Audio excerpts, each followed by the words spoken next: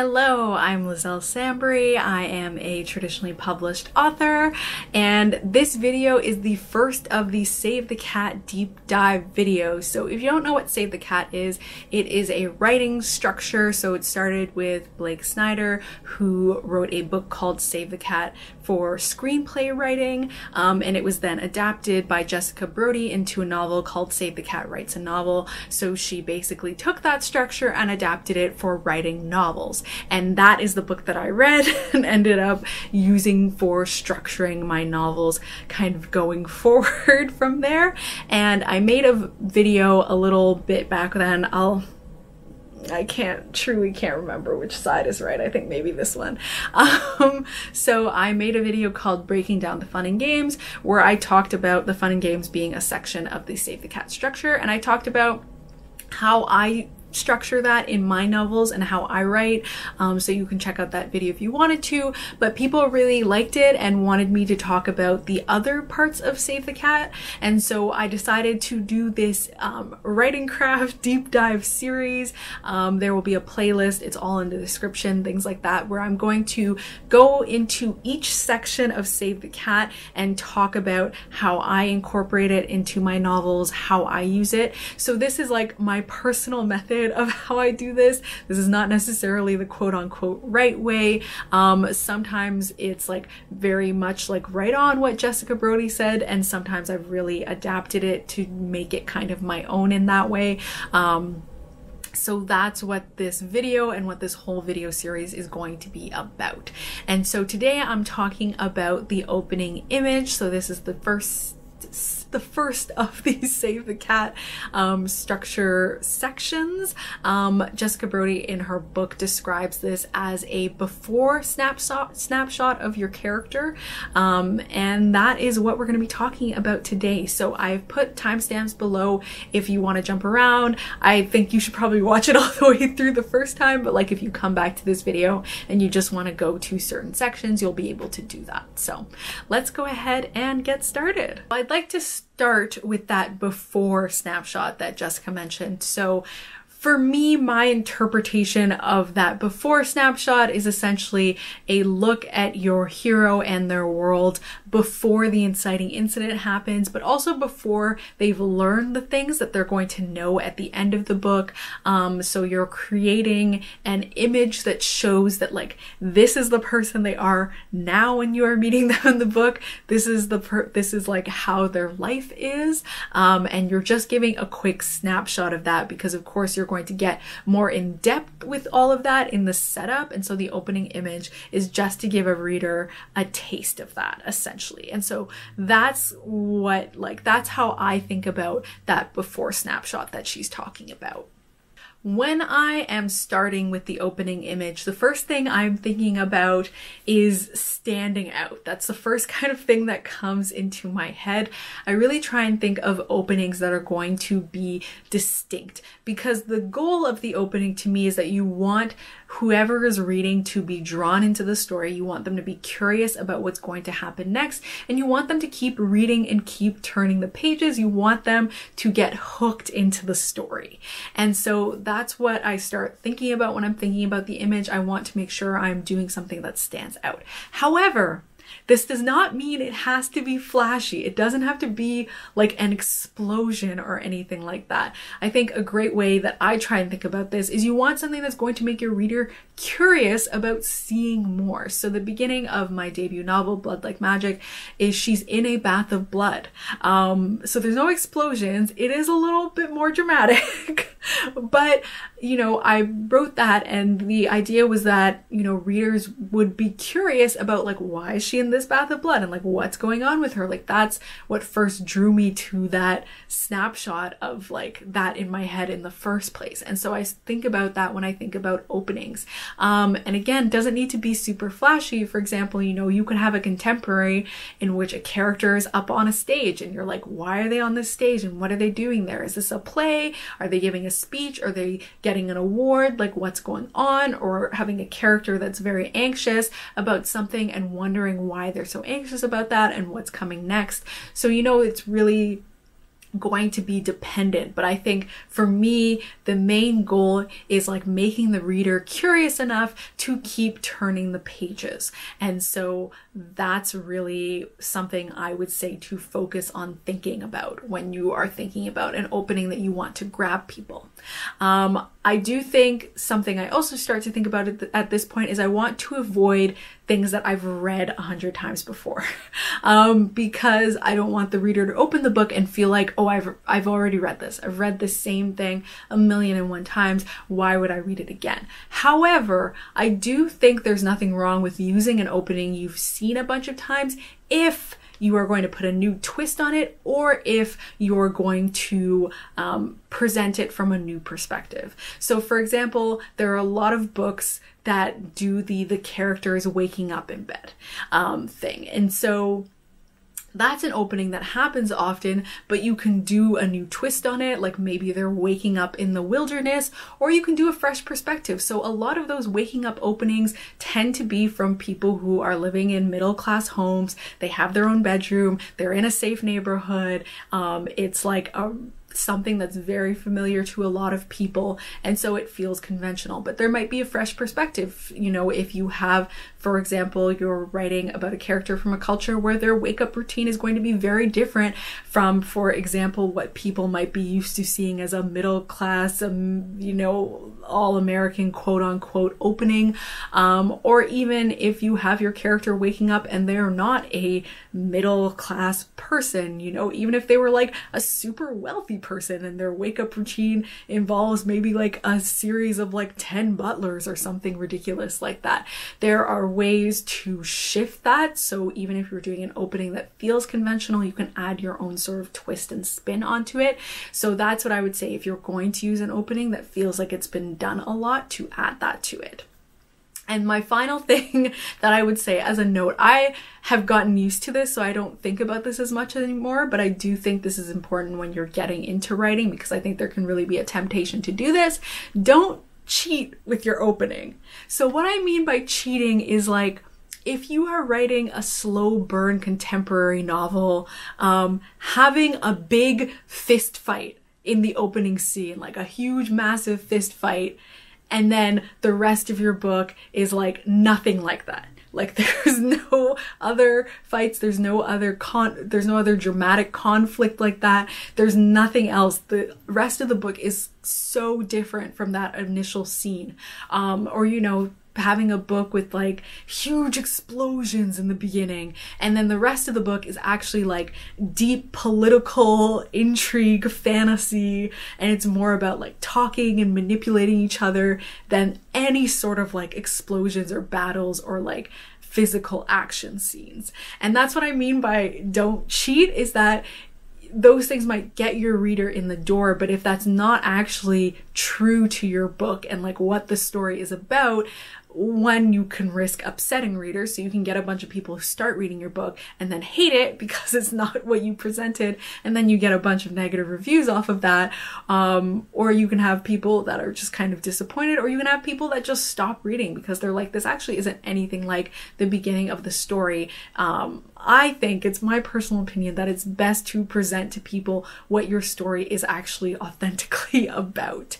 And I think if you're struggling with openings, something that can be really helpful is to read a lot of books, read a lot of different openings, realize things that you like about them that you might want to use in your own stories, realize things that you maybe didn't like, didn't work for you, and those might be things that you learn to avoid going forward.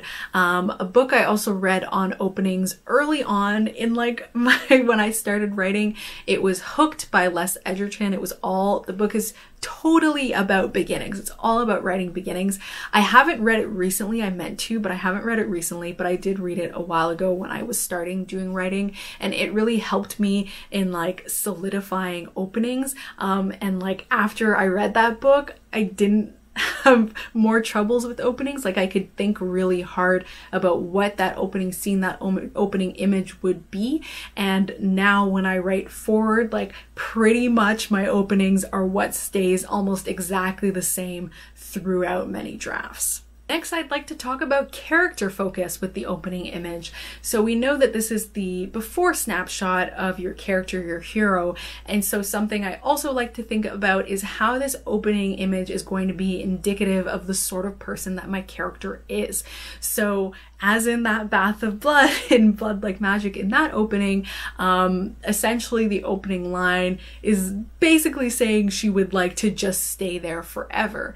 And so for me, this is a really indecisive character. This is a character who avoids making decisions very actively in her life, and she wants to stay there because she wants to not deal with the reality of her coming of age beginning and knowing that to become a witch, she's going to have to do a task that involves making a really difficult decision. And so it's not only, you know, kind of an image that I think will be gripping for readers, it's also something that really speaks to the character and who that character is. And so when I did Blood Like Magic, this was a lot of reverse engineering because I started with that image in my head and then I had to think about it more to like be like, yes, this is the right opening. This is the perfect opening for this book. Even though that's how I started thinking about the book, I did have to still go through this process of thinking, is this the right opening for this book? And so to me, when I talk about character focus, that's what I mean is like I want to think about how this is showing the reader in a really compact way of that opening image who this character is and who they're going to be following in that brief snapshot moment.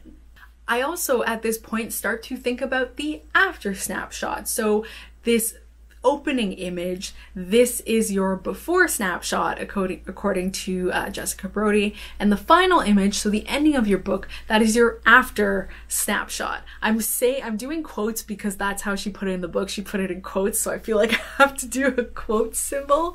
But yeah, so I start thinking about that because I often want to pair those two together. And that's something that Jessica Brody talks about in the Save the Cat Writes a Novel book, is like thinking about the pairing of that before and the after snapshot. So when I'm deciding on the after snapshot or I'm finalizing it, I also start to think about that after snapshot and what that could look like and what that could be. This is a very early stage thing. I know that a lot of people don't necessarily know how their book is going to end when they start plotting it or when they start thinking about it. Some people don't like to know how their book is going to end kind of until later on in the process. So it's all like different strokes for different folks, but I like to start thinking about it in this way because it starts to give me ideas of like how that could come together at the end of the book. And so I do like to start thinking about that in this situation. You don't need to necessarily, but it is part of my process, so I figured I would talk about it. And now I want to talk about starting in the right place. Starting in the right place as a phrase was something early on in my like writing career that I would hear a lot of people talk about, like within the industry, like you want your book to start in the right place, or you get feedback that it's like, this feels like it's not starting in the right place. And then, you know, as a person receiving feedback or thinking about it, for me, it was really difficult to conceptualize because I was like, how do I know what's the right place and what's not the right place? Like, how am I supposed to figure that out? And so for me, part of this process is thinking about brainstorming really the different places that your book could open and the different spots that it could start and kind of thinking it through. So keeping with the example of the opening from Blood Like Magic, Voya, I could have started this from her 16th birthday. So she notes in the opening that when she turned 16, she started to really be hyper aware of the fact that she was probably going to have a coming of age ceremony soon to become a witch. And she was going to have to go through that whole process and make that really hard decision. And she started to feel anxious about it from there. So I could have started from her 16th birthday and from that realization.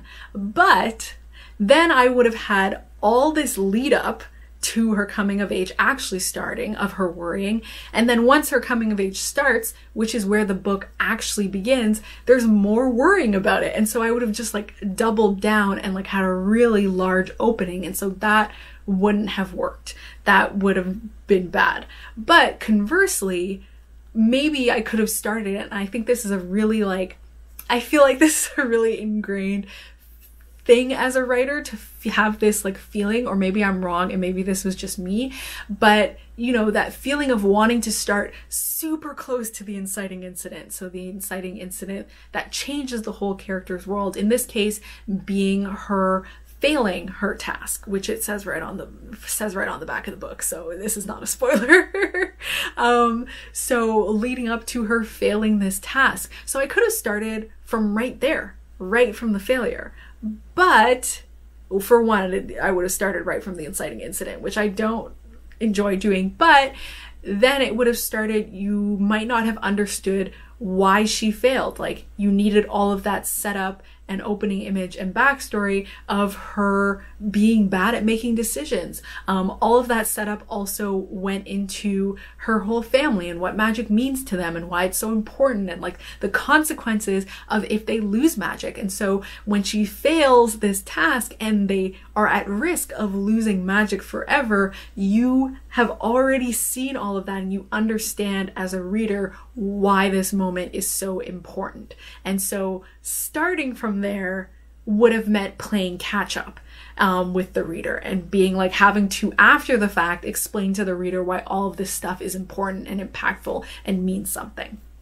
So that was kind of, you know, how I solidified that this was the right place to start. So it starts when the coming of age has already begun, but then we still have a ways to go until like the actual task bit is happening. And so when I'm thinking also about like starting in the right place, I'm thinking about, you know, my recommendation really is wanting to be close enough to the inciting incident, so to the big thing that's going to happen, that you can have some space to set things up, but not so far away that your reader is going to get bored before you get to the big thing that's supposed to be like the big crux of the novel, essentially.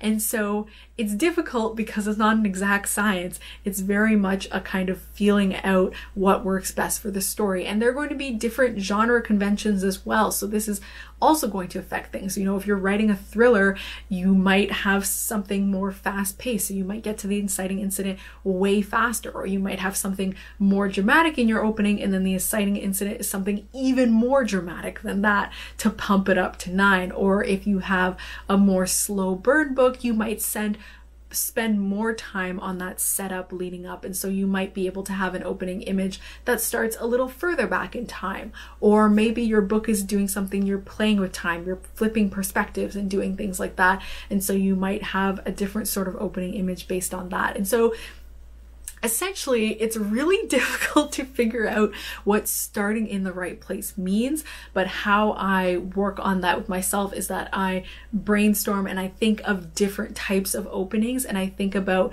what is going to, you know, tick those boxes of it's something interesting, something the reader is curious about, something that can keep them reading.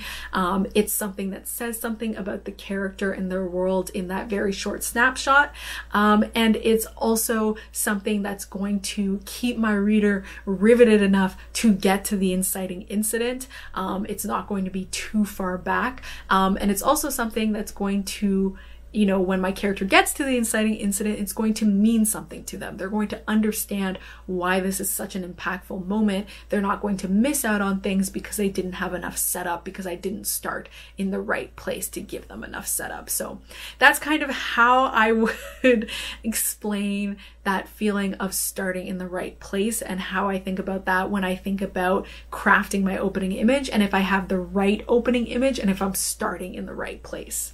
And the final thing I want to talk about for this video is staying flexible. So as I said earlier, I'm now at the point where my opening image is usually the thing that stays the same through all iterations and revisions of the book, just because I've kind of really obsessively worked on it enough that like by the time I choose an opening, it's for a very specific reason, and I've thought about it a lot, and I've workshopped it, and I've brainstormed about it. And so when I pick that spot, I know that's the right spot. However, when I was first learning all this stuff, when I first read the book Hooked, when I first read Save the Cat Writes a Novel, that was not the case. I had to workshop my openings. Sometimes I changed them. Sometimes I wrote the opening and then I would write and I would get to the inciting incident and I would realize, oh my gosh, this took too long. I don't know if that was the right way to open it. Maybe I should do it this way. Or I'd realize that I had done an opening